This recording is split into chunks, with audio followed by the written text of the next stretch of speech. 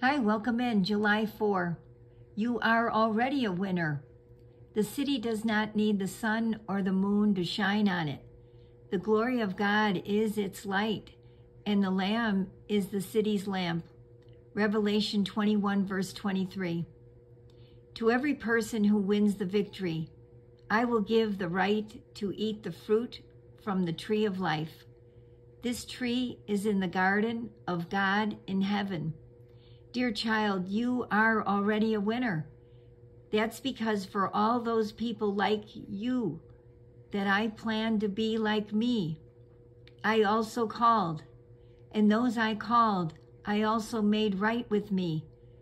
I brought you out of the darkness of sin and into my kingdom of light. That means you're on your way to the glory of heaven. The victory over sin has been won through my death on the cross, but there will still be struggles for you while you live in this world. There will be troubles and temptations that show just how weak and sinful you can be. You may feel sad and discouraged when you fail to live as I want you to. You may even feel as if you don't belong to me anymore, but don't believe it. Instead, hold tightly to me and my promises. Trust that the joyous wonders of heaven really are your inheritance, future gifts waiting for you from me.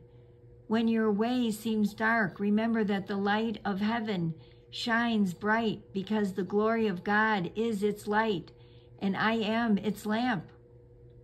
Read on your own Revelation 2, verse 7, Romans 8, verse 30.